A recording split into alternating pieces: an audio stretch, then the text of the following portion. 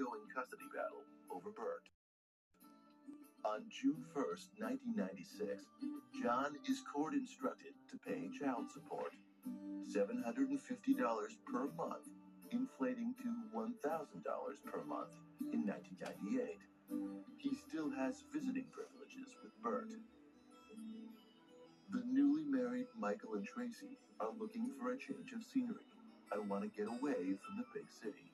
Tracy and Michael moved early in 1998. They moved from one of the largest cities in the United States to probably one of the smallest. Found a quaint Victorian home.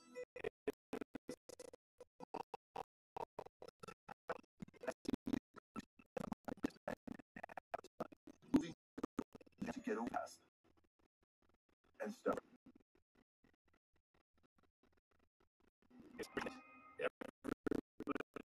Knows like the populations of 300 and 500 people. It's largely dependent upon local agriculture. So it's very quaint, and a lot of families have lived there for generations upon generations. But even in a new town, issues with her ex-husband, John Pittman, persist. He has visitation rights, and therefore Bert must share his time between Tracy and John's places. Tracy isn't happy about the arrangement. John is pushing to have full custody of Bert, and Tracy is afraid she may lose her son. In 2001, the custody case over Bert is looming. But life for Tracy and Michael in early Iowa is good. Michael is busy with his computer business, and Tracy has since had another child, a daughter. Then, on December 13th, 2001, less than 2 weeks before Christmas, Michael has to go out of town. Michael was on a business trip with his business partner. Tracy is home alone with the kids when the unthinkable happens.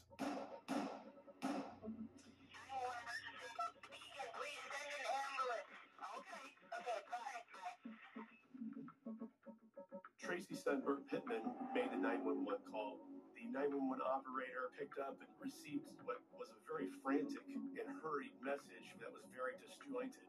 The 911 technology did identify the Roberts residence as being the source of the call. An officer is dispatched, though they have no idea what they're walking into. Within minutes, a deputy is on the scene. He's approaching, and very cautious, concerned not just for, his own safety, but the safety of the neighbors, the safety of Tracy and her children inside the home. He placed himself behind a large tree adjacent to the Roberts home, and then had dialogue with Tracy, who had stepped out of the side door and communicated that not one, but two men had fled, and she pointed to the direction that they had gone.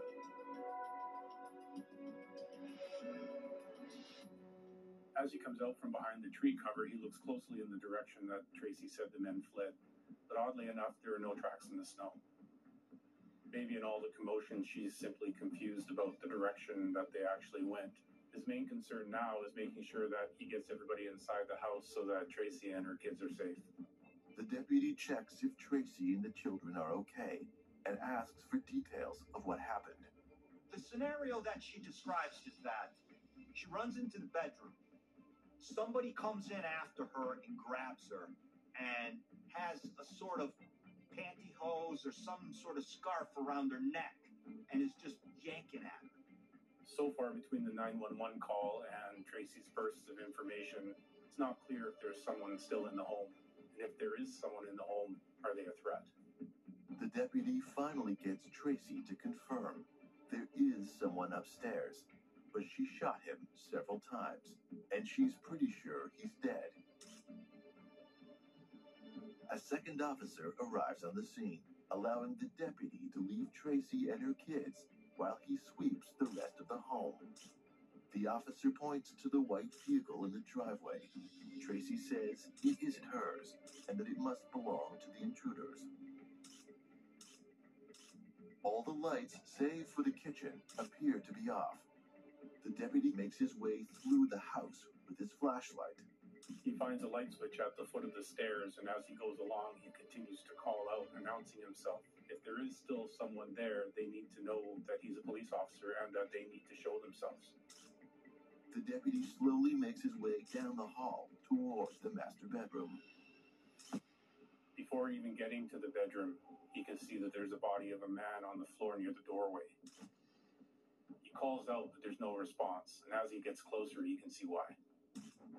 He's lying on the ground in a pool of blood. The deputy can see he's been shot several times. There's very little chance that this individual is still alive. He checks for a pulse. There is none. Whoever this home invader was, he was killed by Tracy in self-defense. There is literally still smoke in the air from the guns, and it smells like a weapon has just been fired. The deputy calls down to the other officer, letting him know that the intruder is dead and that the house is secure. Tracy and her children have just suffered a harrowing ordeal. It'll now be up to investigators to put all the pieces together in an effort to understand why they are the targets of this home invasion gone wrong, and how it ended in the death of this young man. There were two figures coming up the stairs, and I saw the face of the first one come up. There was a struggle in the hallway. I was screaming, "Don't move," and I eventually fired one round. I've been driving a truck all my life. A bear ran across the front of my truck, and I had to avoid him instead of hitting him. I got a good settlement for it and everything, and that helped me to go out and acquire gold and silver. I got the brochure from U.S. Money Reserve, and that's when I decided I can make more money with this than I could have leaving it in the bank. Because if I put 20 grand of paper in there and I had 20 grand of gold, the paper ain't gonna make me any money. So I just bought it because it's my insurance policy. If you'd like to learn more about why physical gold should be an important part of your portfolio, pick up the phone and call to receive the complete guide to buying gold, which will provide you with important, never-seen-before facts you should know about making gold purchases. U.S. Money Reserve is one of the most dependable gold distributors in America. Have you compared your Medicare plan recently? With eHealth, you can compare Medicare plans side by side for free. So we invited people to give eHealth a try and discover how easy it can be to find your Medicare match. This is pretty amazing. I can go on a vacation with this money. I have quite a few prescriptions. That's why people call us. We're going to compare plans, and I'm going to try to get you as much bang for your buck as possible. That's great. This one here covers all your prescriptions, your doctors as well. Oh, wonderful. I have a hard time with this. That's okay. That's what I'm here for. Based on our conversation today, I would highly recommend this plan. You're so helpful. You don't know. I'm excited for you, sir. Again, my name is Sham. If you have any other questions, give me a ring. Thank you very much. Oh my God, that was super easy. See how your Medicare plan stacks up with the big changes for 2025. Just call this number or get started at ehealth.com. Compare plans that cover your doctors, prescriptions, pharmacy, and budget. And compare plans from the nation's top insurance companies. They pay us to help you. How much do you think you'll be able to save using eHealth? At least $300 a month. Would you say you found your Medicare match? Yes, I did. What Sam did, she explained to me exactly what I need to know. Well, I have a surprise for you. Cham, come on out. Oh my goodness! It's a pleasure to meet you today, sir. What does it feel like to be face to face? You helped me out quite a bit. Call to meet your advisor. They're paid the same no matter which Medicare Advantage plan you choose. Ask them about eHealth Live Advice or get started on your own at eHealth.com. Either way, it's always a free service.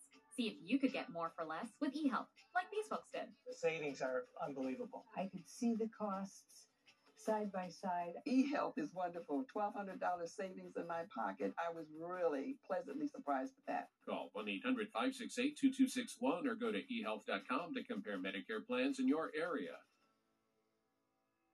eHealth, your Medicare matchmaker. If you're on Medicare, remember, the annual enrollment period is here.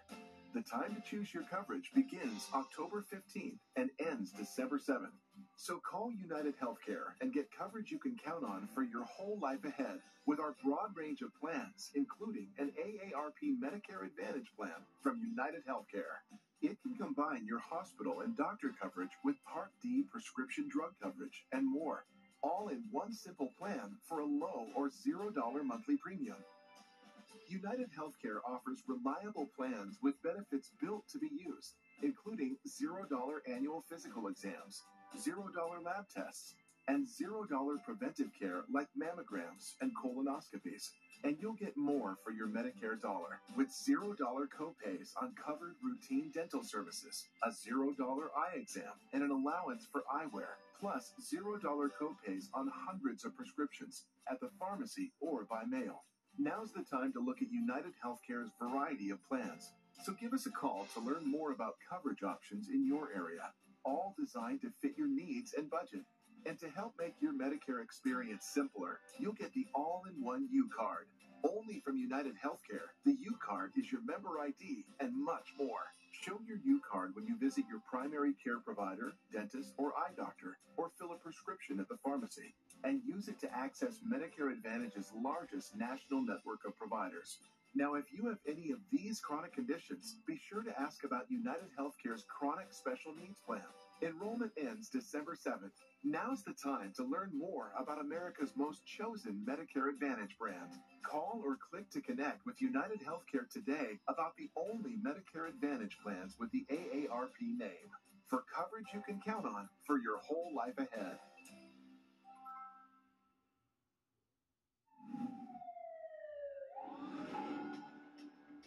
Tracy Richter meets Dr. John Pittman while living in Chicago, and the two are quickly married. They have a son together named Bert, and after a few years, they divorce. Rather quickly, Tracy is remarried to an Australian man she meets online, Michael Roberts. Their honeymoon phase is short-lived, however, as the custody war with Dr. Pittman over Bert begins. Tracy, Bert, and Michael move to early Iowa. They have 2 more kids. Life is fairly simple and quiet until the evening of December 13th, 2001, when intruders break into the home while Michael is away on business. Tracy manages to fight back, and in the struggle, one of the intruders is shot dead. With the area secured, the EMT can now enter the home. He pronounces the young man dead at 7:22 p.m. The deputy then calls for the DCI lab team and special agents to come to the scene. There are multiple gunshots and blood spatter everywhere. There's lots here that needs thorough analysis. Detectives try to get a statement from Tracy, but she's preoccupied, demanding to know the identity of the man upstairs that she shot. She keeps mentioning her ex-husband, Dr. John Pittman, certain that he's somehow involved. But the deputy knows pretty much everybody in the community, and he conveys to her that the dead body upstairs is likely Tracy's neighbor. So Dustin Weedy was this 19-year-old kid who had some learning disabilities, one of the most easygoing, friendly, quiet people in town. And when he met Tracy Richter and Michael Roberts, Michael kind of took Dustin under his wing and mentored him. Dustin craved, approval and attention. He didn't have many friends. He had very, very few friends. And so the Roberts at least presented as friends to Dustin. And I know that Dustin believed that everybody in that family, even Tracy, was a friend. The revelation that she's just shot and killed her neighbor, a friend of the family's, comes as a shock to Tracy. She can't fathom why he'd want to hurt her or her children after everything Michael has done to accept him into their home. Tracy said she didn't know who it was. She didn't know who she shot and killed, but it was Bert at that time. When Tracy said she didn't know, Bert said something to the effect of, well, it was Dustin, Mom, don't you know? It was Dustin that we had seen. And so that's when she hyperventilated, and then they whisked her away to the emergency room. While Tracy and her kids are taken to hospital, the deputy medical examiner arrives on the scene. The detectives can immediately see that it is a very grisly scene. The victim is located on the ground with blood pooling around his body and multiple visible shots to his head and upper body. Additionally, there are large amounts of blood spatter throughout the room. He notices something in the pocket of the jeans and he removes a wallet. Inside the wallet is identification that confirms the deputy's suspicion that this young man is in fact the mild-mannered neighbor, Justin. While Tracy awaits medical attention, detectives ask for her account of events. But Tracy isn't willing to talk to detectives just yet, and the lieutenant obliges, leaving her to the care of medical professionals for the time being. Tracy had never given a statement to law enforcement until after she had spoken with the local paper. She didn't speak with the detectives, the State Detective Bureau. She contacted the local newspaper and asked them to come interview her, and she gave them a full-blown interview. Tracy recounts for the reporter the deadly home invasion that she's just survived. She explains that her husband Michael is away on business. She's running a bath for her daughter when she hears a noise from downstairs. She's upstairs. She hears people come in, and she looks down the stairs and she sees somebody. There were two figures coming up the stairs, and I saw the face of the first one come up, and it wasn't Michael. I ran away and was going into the boys' room when I was grabbed from behind. There was a struggle in the hallway that started out in front of Bert's room. There was something around my neck. I was twisting and jerking and kicking and trying to get free, and I couldn't get free.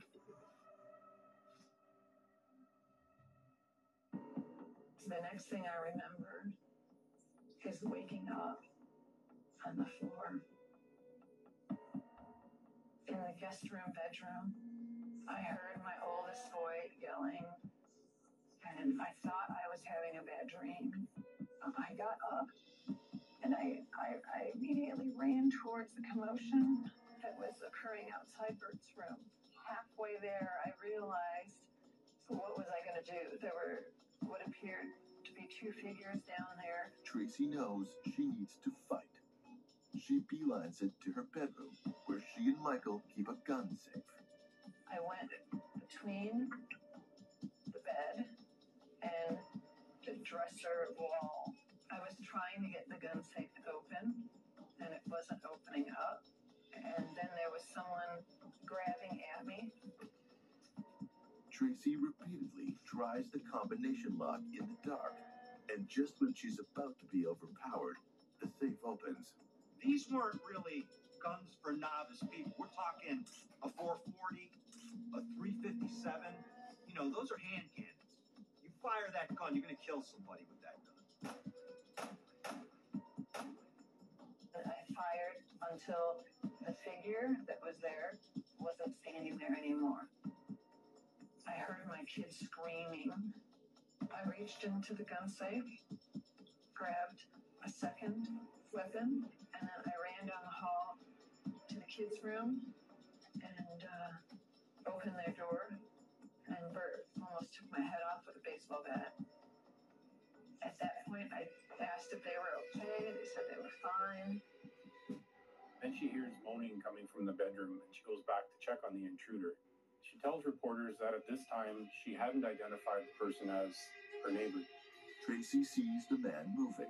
I was screaming, "Don't move, don't get up." They kept trying to get up. I eventually fired, I believe, one round. After he fails to comply, she fires until he stops moving.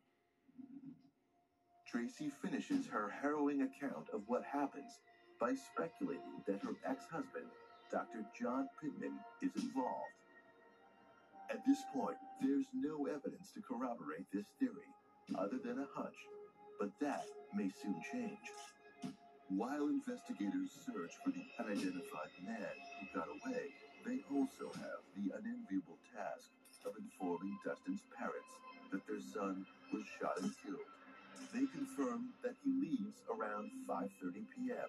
and that the white car at the Roberts house is his. Investigators look to obtain a warrant to search the car. They're hopeful there may be some piece of evidence that can illuminate Dustin's motive in this home invasion gone wrong. Hello. Today we are talking about Medicare Advantage plans, also known as Medicare Part C. If you have Original Medicare, you have Medicare Part A and Part B. Part A covers hospital stays, while Part B covers medical visits like seeing the doctor. A Medicare Part C plan covers everything in Parts A and B, and could save you money or include additional benefits you may not be receiving with your current plan. Right now is the Medicare annual enrollment period. And now is the time to call and enroll in a Medicare Advantage plan that could include additional benefits. All you have to do to enroll in a plan that could save you money or include additional benefits is follow these steps. 1. Call the number on your screen. 2. Give your zip code to the licensed insurance agent. And 3. Find a plan best for you and your needs. Part C plans can change every year. Call now, even if you've called in the past, because you could be eligible for 2025 plans with additional benefits that may have previously been unavailable to you. So call today and find out the plan options available to you in your zip code. You do not automatically get enrolled in a Medicare Advantage plan that saves money or includes additional benefits. So you should call now during the annual enrollment period to find out what plans are available to you. Insurance companies offer different plans in different zip codes. Call today and find out what plans are available to you in your zip code. Call now to see if you're eligible to enroll in a Part C plan that could save you money and include additional benefits. All you have to do is follow these steps. 1. Call the number on your screen. 2. Give your zip code to the licensed insurance agent. And 3. Find a plan best for you and your needs. Remember, you do not automatically get a Part C plan. Call now during the Medicare annual enrollment period for your free 2025 no-obligation Medicare benefits review. Call 800-754-1523. 800-754-1523. 800-754-1523. Why should you be interested in a WellCare Medicare Advantage plan? With a WellCare Medicare Advantage plan, you could be eligible to receive more benefits than original Medicare, like dental, vision, and hearing coverage at no additional cost. And if you have both Medicare and Medicaid, you could receive even more benefits with the WellCare Spendables card. You could receive a WellCare Spendables debit card with an allowance for over-the-counter health items. A Medicare Advantage plan from WellCare could offer you additional benefits, including vision coverage that can help pay for eye exams and new glasses or contacts, hearing coverage, and dental coverage, which may include checkups and cleanings, plus prescription drug coverage to help lower your costs.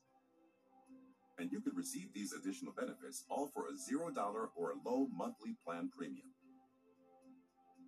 Call WellCare now for an all-in-one guide to learn more. WellCare Medicare Advantage plans also include covering the cost of preventive care services and annual tests. Plus fitness benefits, mental health services with Twill, a digital mental health and social support resource, and telehealth. WellCare has been in healthcare for more than 35 years. We're passionate about helping people get the right coverage. Call WellCare now for an all-in-one guide to learn more, and for a one-on-one consultation with an experienced WellCare licensed sales agent. If you wait, you could miss out on valuable benefits you deserve, like dental, vision, hearing, and prescription drug coverage. WellCare, the coverage you need and more. Call the number on your screen or visit our website today.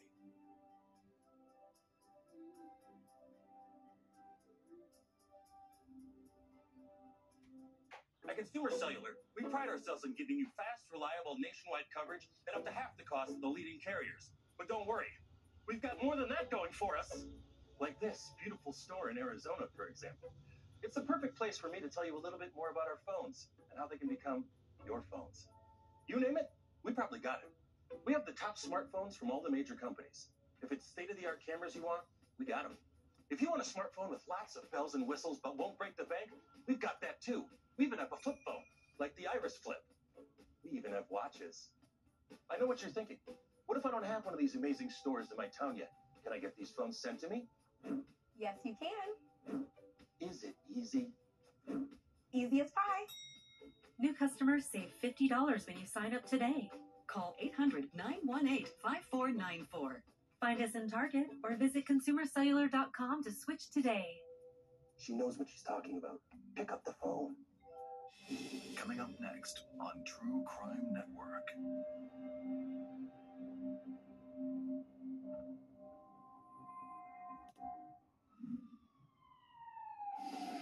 On December 13th, 2001, two men break into Tracy Richter's home while her husband Michael is away on business. Tracy is attacked, but manages to get to the gun safe. She kills one of the intruders in self-defense, her neighbor, Dustin Weedy. Officers meticulously photograph the home and collect evidence, including the two guns Tracy uses to kill Dustin. A search of the house reveals no forced entry, and nothing appears to be stolen. There are no signs of ransacking in any of the rooms in the house. The only room that appears to be disturbed is the master bedroom, where the shooting takes place. The detectives realize that blood spatter is going to be important to this case and that they need to document how the blood was deposited. Looking at how the blood is deposited can help tell the story of what happened and give the detectives some insight into what took place and how it took place. Right now, one of the biggest questions still looming is what motivated the attack. But Tracy is convinced she already knows who is behind this. Her ex-husband, John Pittman. Officers obtain a warrant and search Dustin's car. Dustin Weedy's car is parked in the driveway of the Roberts home.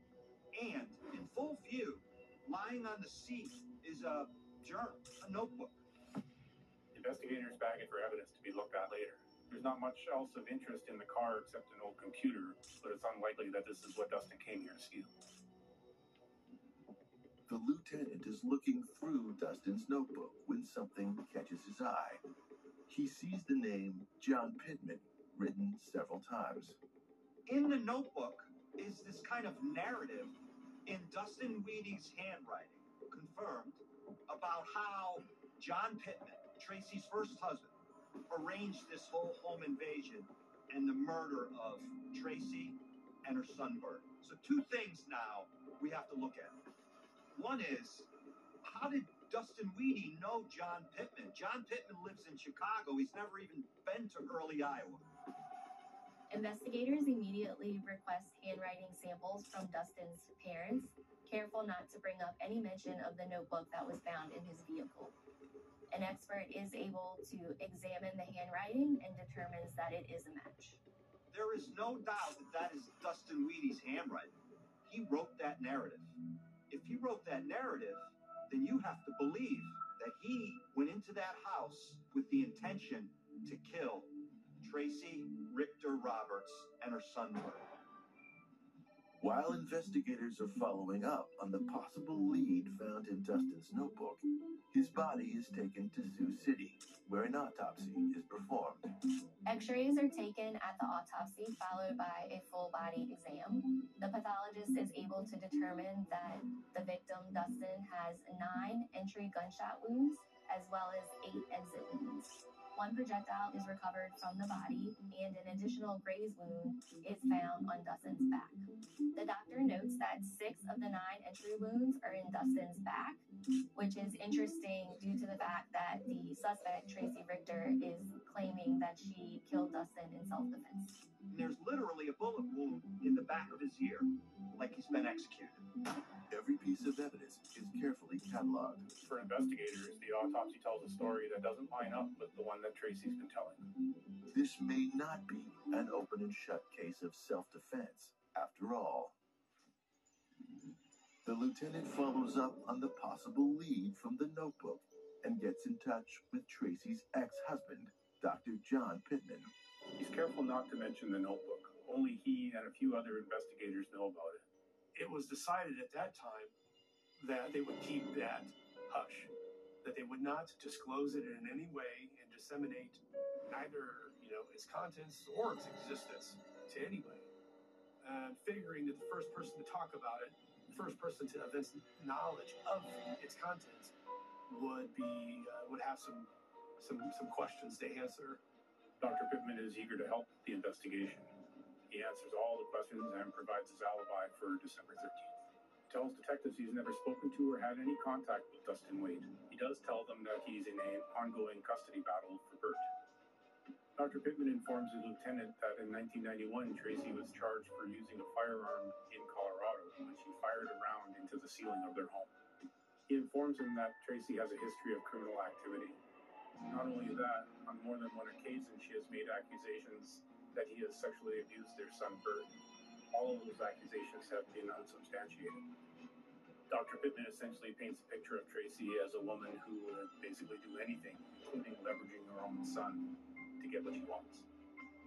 She wanted custody of Bert, and she knew that with her background and that John Pittman had remarried and he was living a really solid, healthy lifestyle. Good guy. She knew she was going to lose custody to him and his new wife. Investigators look into Dr. Pittman's alibi, as well as his allegations about Tracy's history, and they find that it all checks out. They've eliminated him as a suspect, but in doing so, they've just raised more questions. Why would his name be in Dustin's notebook? Why would Dustin attack Tracy? Who's the second attacker? Is Tracy's account accurate, or is there something she's not telling police? The narrative isn't adding up, and as far as public perception is concerned, the residents of Early aren't sure what to believe. Tracy's story has hit the local papers, and rumors and gossip about what has really happened spread quickly. I think there were a number of different reactions from people within the community. Some, taking, the weedy side.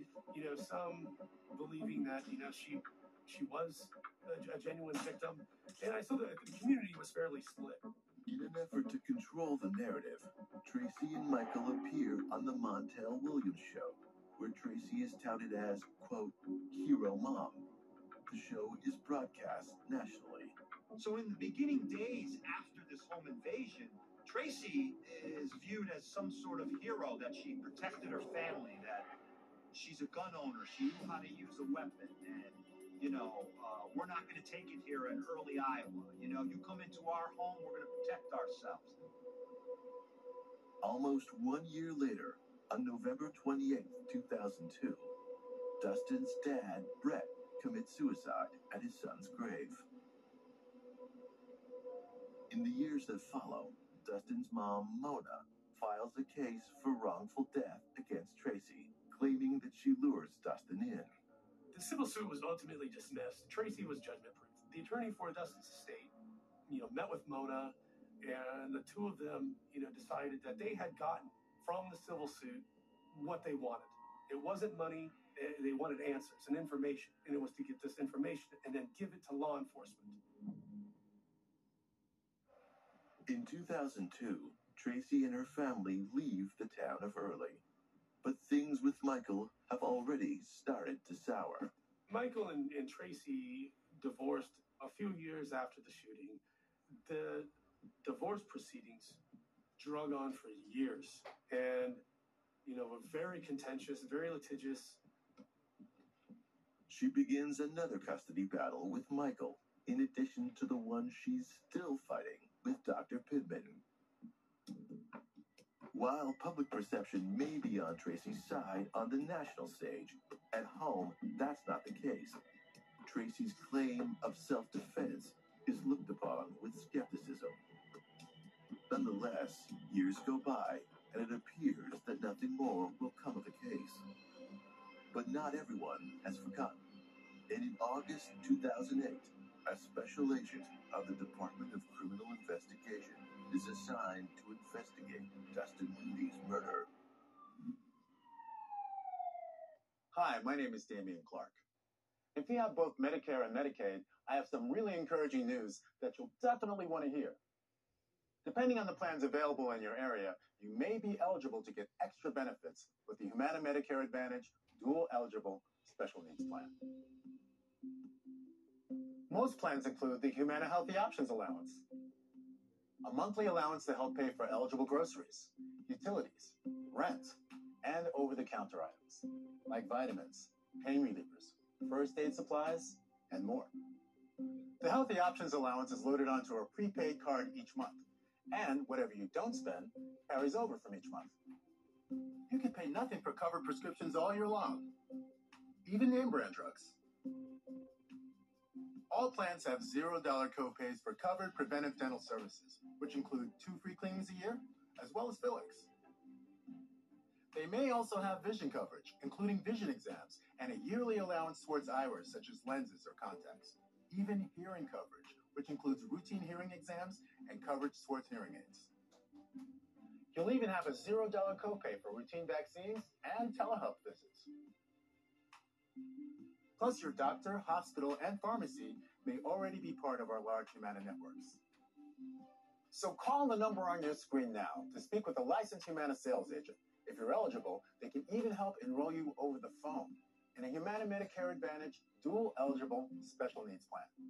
When you choose Humana, you'll find the benefits and support that our members have asked for, like a monthly allowance to help pay for eligible groceries, utilities, rent, and over-the-counter items.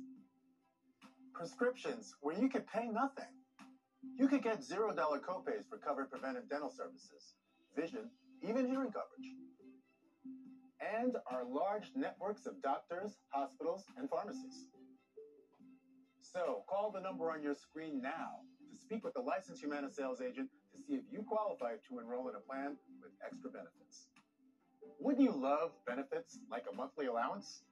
To help pay for eligible groceries, utilities, rent, and over-the-counter items. Covered prescriptions where you can pay nothing all year long, even for the name brand ones. Just think of what benefits like these can do for your health and your life. So if you have Medicare and Medicaid, call the number on your screen now and speak with a licensed Humana sales agent. If you're eligible, they can even help enroll you over the phone in a Humana Medicare Advantage dual eligible special needs plan. And remember, annual enrollment ends on December 7th. So call now. Humana, a more human way to healthcare.